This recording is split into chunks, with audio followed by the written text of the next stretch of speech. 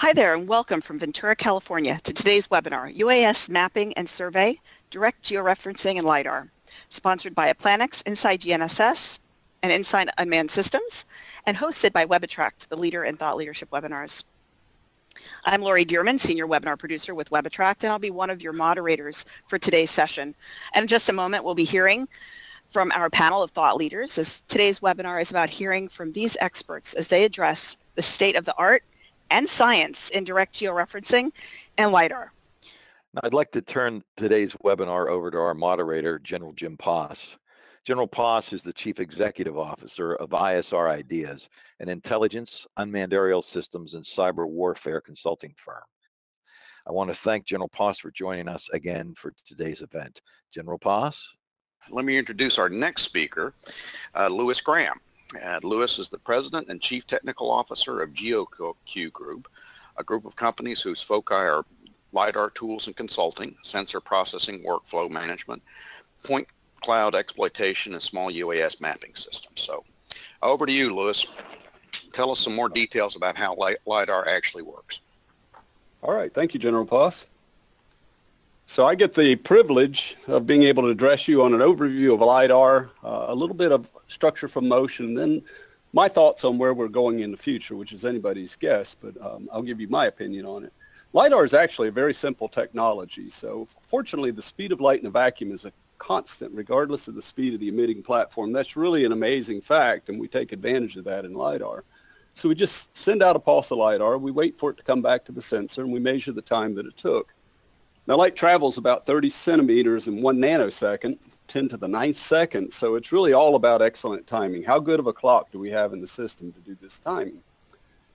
A single pulse is interesting, and we could do profiling with that, but to really get a nice footprint on the ground over an area that we're interested in mapping or finding elevation model for, we need to sweep the beam around, and we can do that with a moving mirror or with a moving prism.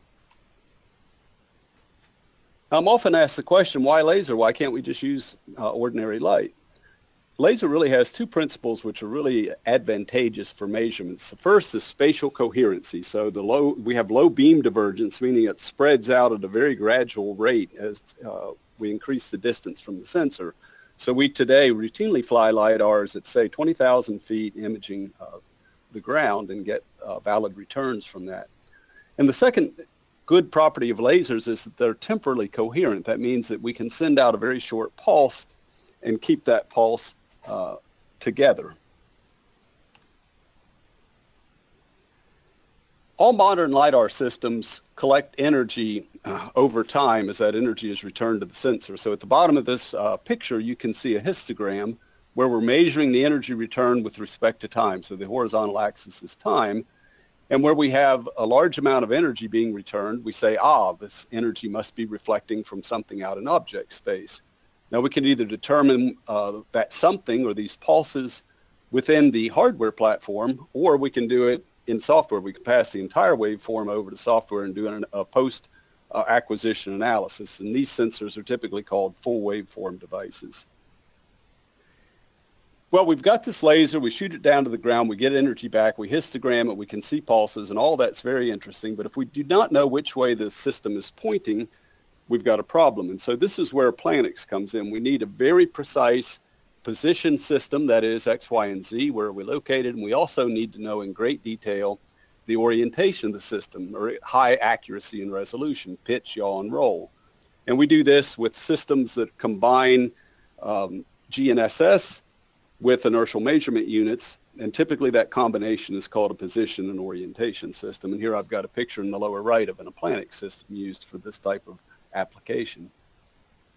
We also need to know where that mirror, that revolving prism is located, and so we have an encoder on the mirror or prism. We show a mirror in this particular illustration that also tells us where that is. So we have to combine an awful lot of information, position, orientation, mirror angle, etc., for a laser beam sweeping the ground. And when we resolve all of those components, we can map the object space that we're imaging, say the terrain, at very high levels of accuracy. So at pretty high altitudes, 15 centimeters of vertical accuracy is, that's an old spec. Actually, the new USGS spec for vertical accuracy is better than 10 centimeters on what we call QL2 data. So this is quite remarkable accuracy that we're getting from a moving platform.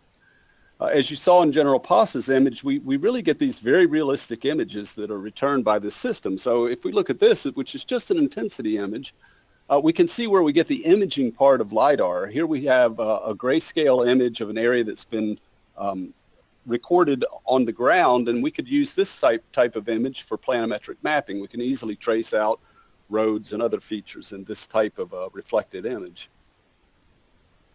We usually do a lot more processing on LiDAR data, for example, classification. This is not classification in the DoD sense, but classification in the sense of categorizing points into the object space that they represent. So here I've got buildings in red, I've got vegetation in green, I've got the ever important ground surface, which is used for floodplain modeling and so forth, in orange, and you can see a little bit of water in the right-hand side here.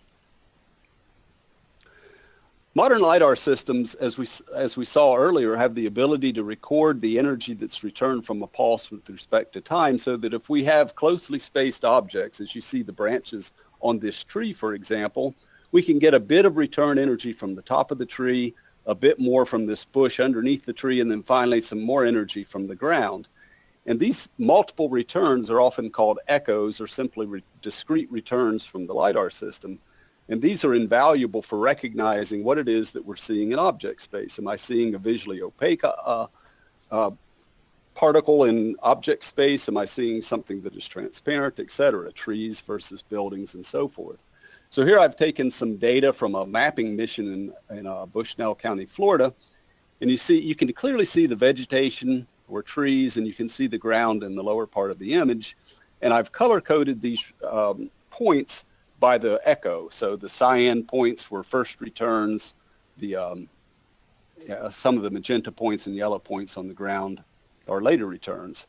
Here I've filtered out and said, hey, just show me the returns that represent one of many. So there were other returns, but I only want to look at the first one, and that's obviously vegetation. So here we have a really simple algorithm that says, show me the points that reflected from vegetation.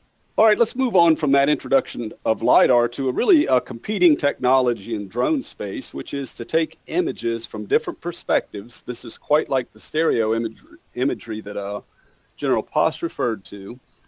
If I take pictures from more than two locations, I do what is called multi-ray photogrammetry, and through an algorithm called structure from motion, I can determine the location that the camera was when it took each one of these photographs. And this process is completely automated, gives us pretty good results. So here I have a picture or an area that we flew of a mine site, or actually this is a paper mill, and you see a wood chip pile that's used as feeder stock to their process, and their application was volumetric analysis. So I think you can see from these images, I have a map view in the upper left, a 3D view in the upper right, and in the lower section of this image, I've cut a profile, which is this white line that you see through the main image. And you can see quite remarkable definition. Looks perfect. Why do I need LiDAR? Well, all is not good with structure from motion. The first thing is that you have to be able to see the object space from multiple camera positions. So if I have heavy vegetation, I can't see the ground from multiple camera positions. And when I do structure from motion over an area such as the forest that I'm showing here, you can see that I'm just catching the canopy. And you can do some further analysis and find out that not only am I only seeing the canopy, but that canopy isn't even at the right elevation because of some correlator errors that occur. So there's a bad thing about it. Can't use it for vegetation. A second thing is that you can get a lot of occlusions when you have to have multiple perspectives looking at object space. So here I've got an example of an image in an urban area where I'm trying to look down between houses. And you can see that I have a lot of voids. I have some trees that are causing that canopy problem we mentioned earlier. And what I've done is I've color-coded this inset image in magenta in all of the areas where I have voids, that is, where I have no 3D elevation. So this technique would not be very useful for urban areas. A third thing I'd like to mention that I don't have an image of here is that you also cannot detect wires with structures from motion. So if you're going to do transmission line modeling, forget it, you're going to have LiDAR. You won't be able to use structure from motion. So really great for bare earth mine site applications and those sorts of things, can't be beat, but if you have situations like I've illustrated here, LiDAR is going to definitely be the better choice. Here's an example that we ran into on one of our mine sites where we were imaging a mine site with a stockpile covered in vegetation.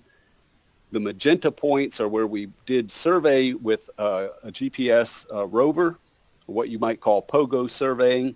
And in the lower view, you see where the actual elevation is with these magenta points, but what the structure from motion gave us in the model. So again, just an illustration of the limitation of this type of technology. Great technology, but you have to use it in the right place.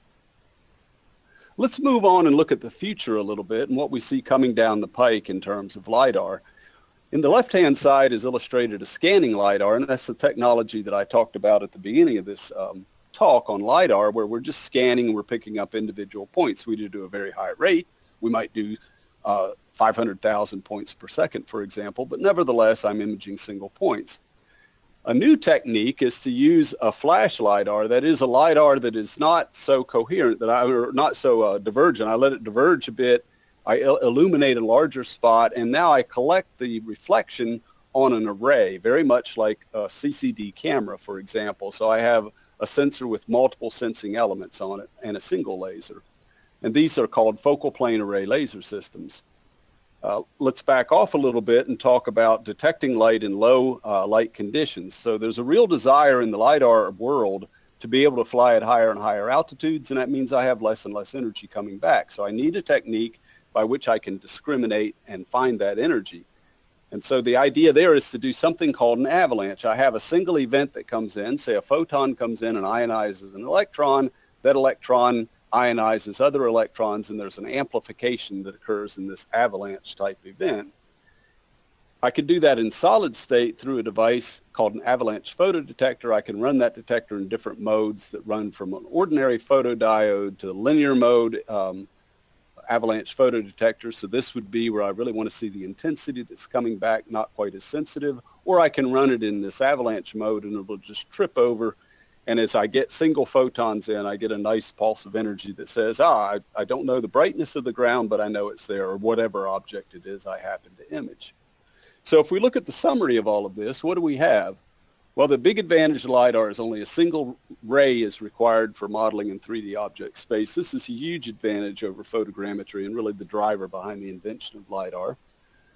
Modern LiDAR scanning systems they're proven. So manned aircraft systems, very high resolution, precision, and accuracy. The largest contributor today to high accuracy is a very high quality position and orientation system. So this is where a Planix comes in, and the reason why you must have that technology to be successful.